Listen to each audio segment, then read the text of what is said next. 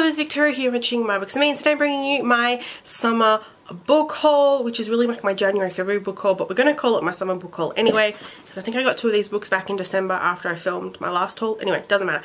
Let's just go because I've got quite a few books here, but books I'm all very, very excited about. So the first book was kindly sent to me from Hachette Australia, and that is a finished copy of The Girl King by Mimi Yu. If you guys remember, I think it might have been my December, maybe even my November, I think it was my December. My last book haul, I had an ARC copy of this book. This book came out at the beginning of January. I still haven't read it yet. But this is the finished copy of it. It looks really pretty. This sounds awesome. I'm not going to read the blurb because I've already read the blurb before, but this I think twice at least in my videos.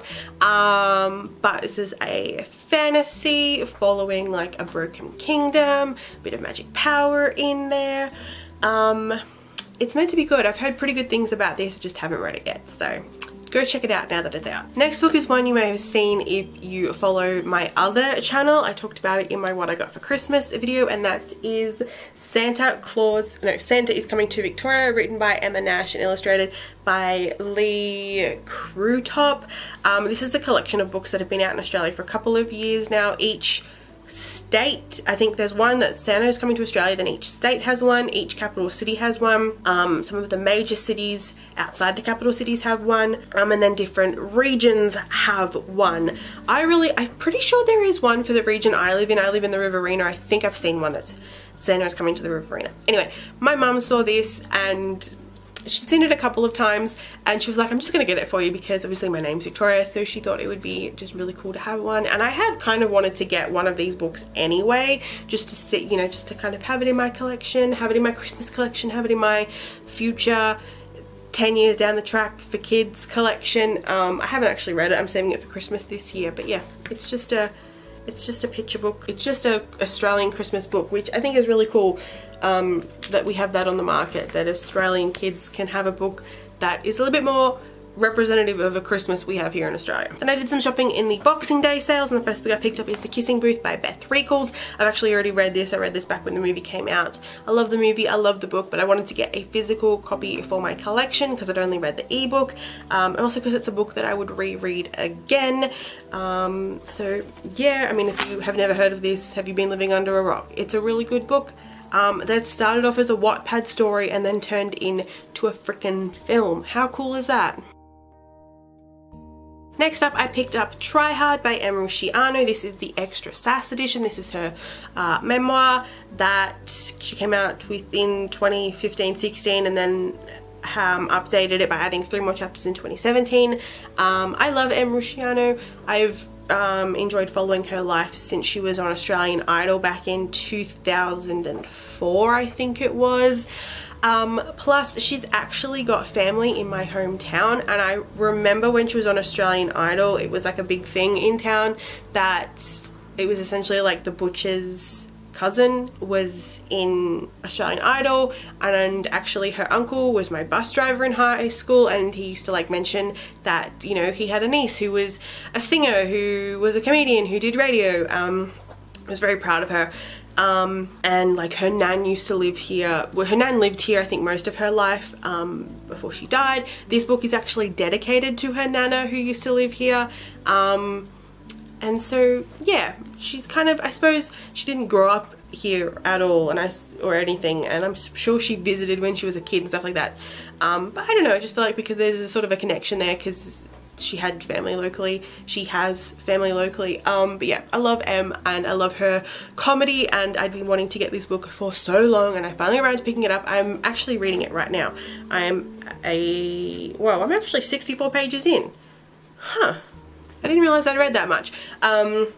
It's really funny. I really like Em's writing style, and if you are a fan of her, I definitely recommend checking the book out. Hopefully I will get it finished soon. The good thing is it's a book that you can take your time with because it's an autobiography. Then I actually picked up the box set of the To All the Boys I've Loved Before series by Jenny Han. So there is To All the Boys I've Loved Before, P.S. I Still Love You, and then the newer one, the newest one is Always and Forever Lara Jean.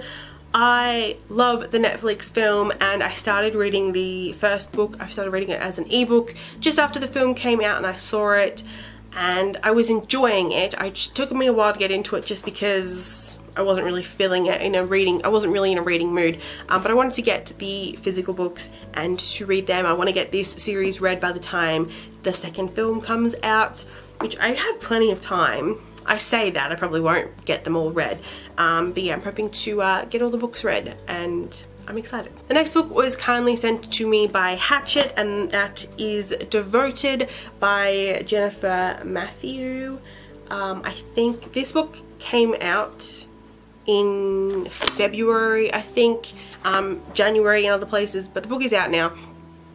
This is actually an ARC copy, but this is the final cover for at least the UK and Australia. I have seen a different cover for the US. This, when it arrived, I was like, oh, I don't know if that's something I'd be interested in, just going off the look on the cover, but it sounds pretty, it sounds like it's going to be pretty good. Like, on the look of it, I thought it was going to be maybe a bit too religious. I'm not really religious. I didn't really feel like going down that. But anyway, an empowering feminist coming of age story about one young woman's fight to take control of her own life. Rachel Walker's family and community have turned away from the world. Every part of Rachel's life is controlled, from what she reads to where she goes and what she wears. Her parents dictate how her life must be: marriage, modesty, children, and obedience to her future husband.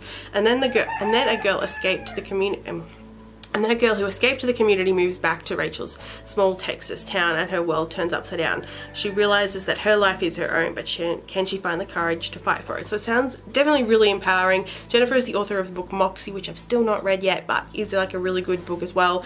So yeah, hopefully I will read this. Hopefully I will have started this maybe by the time this video goes up. I don't know. I want to have read this. I want to read this. I want to get to it soon, but it sounds really, really good, and the reviews that I've seen so far for this one have been pretty positive too. Finally, the last book I got is another autobiography memoir that I've been eyeing off since it came out. I finally decided to pick it up because why not? I'm really interested in reading it, and that is Thirsty by Joel Creasy, Confessions of a Fame Whore. Joel Creasy is an awesome Australian comedian, which I discovered when he was on I'm a Celebrity, Get Me Out of Here. He was hilarious. I think it was the very first season. Yes, it was the very first season. He was hilarious, and wanted to get his book for like ever since it came out. I recently watched his Netflix show. He has a 30-minute stand-up show as part of the Comedians of the World series on Netflix. Really recommend checking it out. He is awesome. So I decided to finally get his book. I've heard pretty good things about this book as well, although I will say a couple of the reviews that came up on Booktopia were less than shining, but I don't know. I really like Joel. His comedy is really great, and just his like storytelling abilities within his comedy is really good, so I'm hoping that this book is going to be a really, really fun read, and yeah, I'm excited. So they are all the books that I got the first 2 months of this year. They're all books that I'm super excited to read when I get round to them. I've just got to like move my butt and pick it up and start. It's all very well for them just to be like sitting there and me going, yep, I'm going to read them, but I've actually got to pick them up. So yeah, let me know your thoughts on any of these books if you've read them, or if there is a book, if any of these are ones that you really want to read but you still haven't picked them up yet. I'll link below to all of them so you can go check them out, and I think that's it. Give this video a thumbs up if you enjoyed, and I'll see you guys soon with another video. Bye!